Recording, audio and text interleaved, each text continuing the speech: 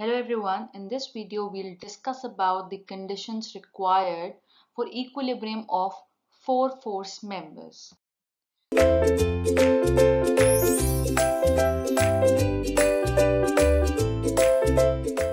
Now there is no fixed condition or there is no fixed equation whenever we want to find the equilibrium of four or force members.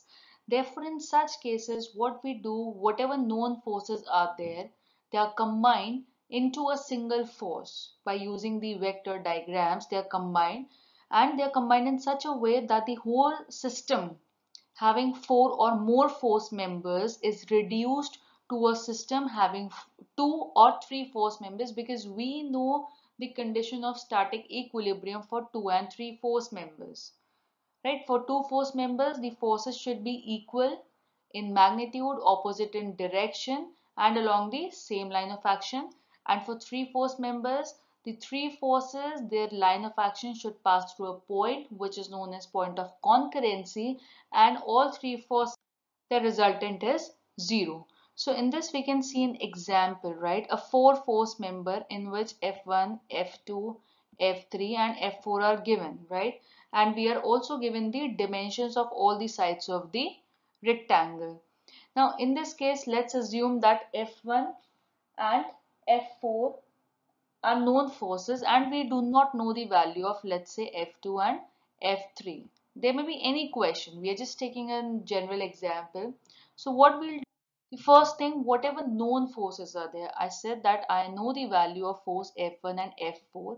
We know the magnitude, plus we know their direction, and we also know their sense that they are acting at angle of 30 degree to the horizontal. So what we do, we can reduce these two forces to a single force.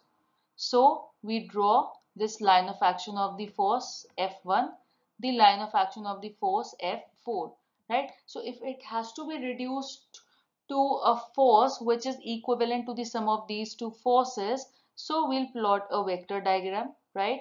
So we take a scale. Let's suppose that F1 is given 100 Newton, right? And F4 is given, let's say, 150 Newton. So whenever these questions are given, we take a proper scale. We say, let's assume that 20 Newton is equal to 1 centimeter or 50 Newton is equal to 1 centimeter as per the requirement. You have to draw this diagram, taking all the scale, all the angles that are given. Then we plot F1, which is parallel to this line F1 because this is at 30 degree to the horizontal.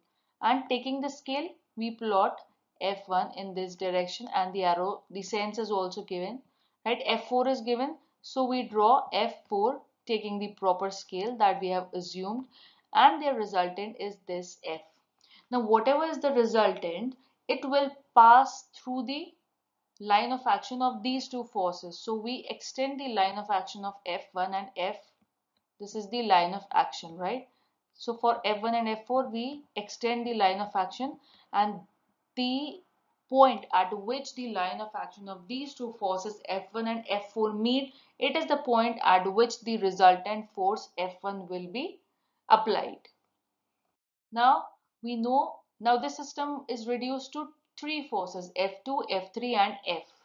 So for three forces, the condition is F, F2 and F3, the line of action should coincide at a point. So here what we do, we extend the line of actions of F2, of F3 and F, and we see that yes, they do coincide at a point which is point O.